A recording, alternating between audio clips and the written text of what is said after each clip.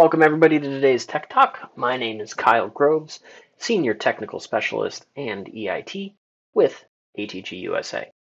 Today I'm here and really excited to talk to you about a new tool from CTC Software in their Sim Project suite. It's called Label Genie. What it does is it helps us automate our labeling, and it can do this through our current or our entire project's worth of drawings.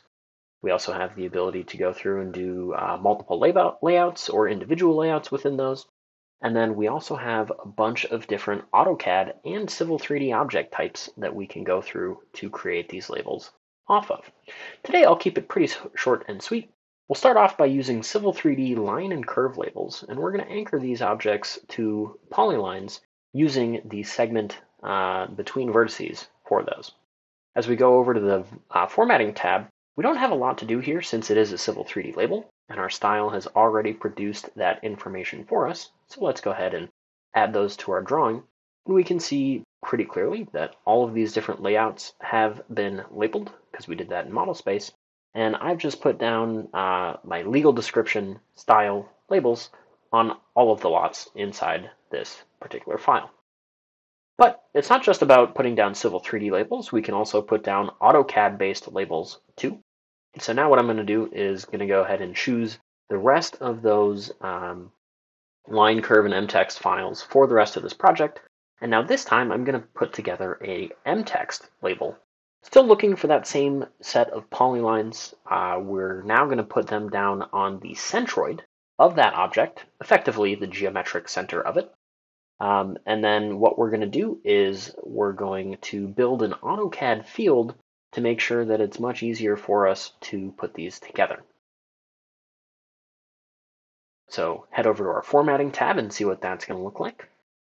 And now I can see that I have all of these other pieces of custom text and all of those anchor object information. That is my AutoCAD field, exact same list I would see if I were to go through the mtext insert field object. So I'm just going to have some static string text that says area, and then a field representing my object area of that particular line.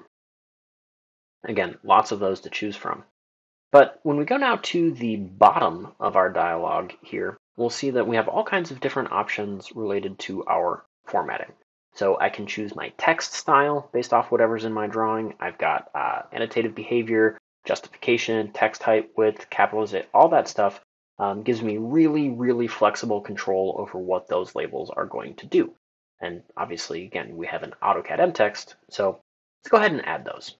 Now when I look here in my drawing, I can see that those area labels are taking effect, but let's take a look here real quick at that northeast corner here. My areas are different than some of my other more rectangular lots.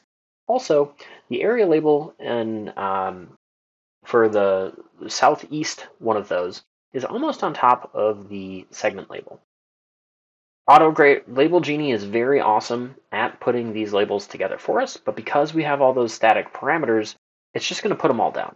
So this tool isn't necessarily designed to do 100% of our labeling for us, but it's going to get us really close, maybe 80%. So let's now go ahead and take a look and prove that we did in fact get those other drawings labeled up with that same command, and even poke through some of those different layouts.